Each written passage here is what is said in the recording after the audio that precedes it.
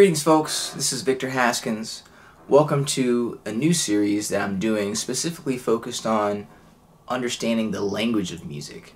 And this is important whether you're playing strictly written music or improvised music. Whatever it is you're doing, it's important that you understand the implication of the melodies that you are either being asked to play or that you're choosing to play. Understanding what is going on is so important to being truly creative and having control and agency in being an effective musician.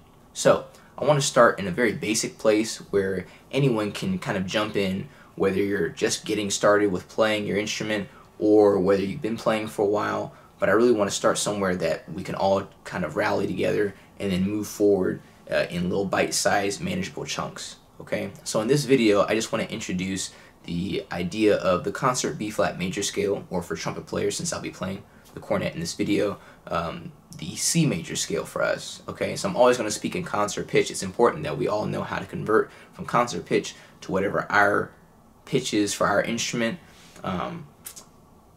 The exercise that I'm going to introduce in this video, you'll be able to find a sheet music version, a written out version.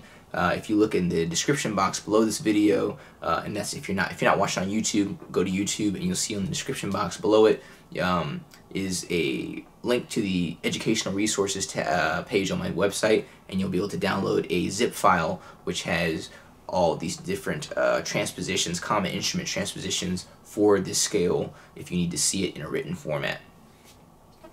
So I just want to introduce the scale and show the fingerings for trumpet players, and in the next video we're going to dive a little deeper into the scale. So I'm going to play this C major scale, the concert B-flat major scale, ascending, then I'm going to play it descending, and then I'm going to play it ascending and descending. Okay, here we go. So our first note, C, is open as far as fingering. Then we have 1 and 3 for D with our slide. Make sure you kick that slide out so that it's in tune. 1 and 2 for E, 1 for F, open for G, 1 and 2 for A, 2 for B, and open for C. Okay, so here we go. Ascending, descending, then ascending and descending.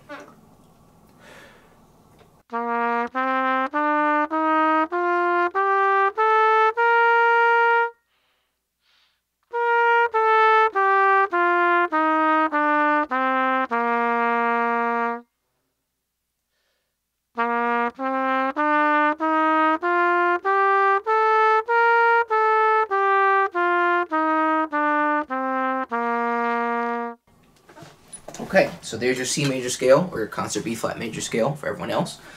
How I suggest you go about working on this is to first, because if you're watching this on YouTube, you have this option to go in the lower right-hand corner of the video and you see a little gear. This might change in the future, in years, but for right now, there's a little gear and you can click on it. You can change the video speed. Okay, you can change the video speed to 0.75 or 0.5, and that will slow it down so you can sing along to it. So sing along to what I just played. Make sure you get the intervals. You're really imagining the distance between the notes accurately. And then, if you're a brass player, take your mouthpiece and do the same thing. Buzz along with what I just played. And then take your horn, and once you know what the fingerings are, you've got those memorized, because you do want them memorized. You don't want to be reading this. You do not want to be reading scale exercises. Okay, you read it initially maybe if you're a reader, but you need to activate your ear. And if you're reading, you're using mental energy, using your eyes. So I suggest as soon as possible, get away from reading it. Maybe know what it looks like.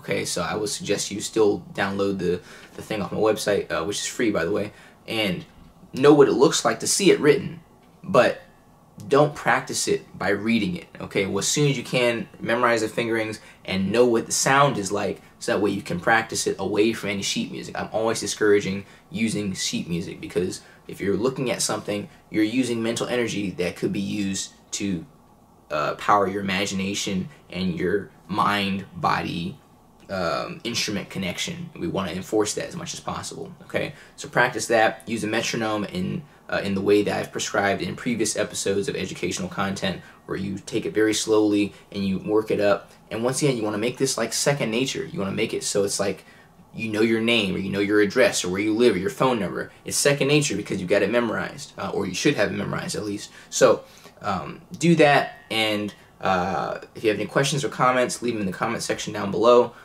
Subscribe to the channel so you know when there's new materials coming out. Also, guys, subscribe to my email list on my website. I'm going to start putting out some special exclusive offers and things and materials and performances for people on the email list. So do that, and all links to all that, of course, is down in the description box below.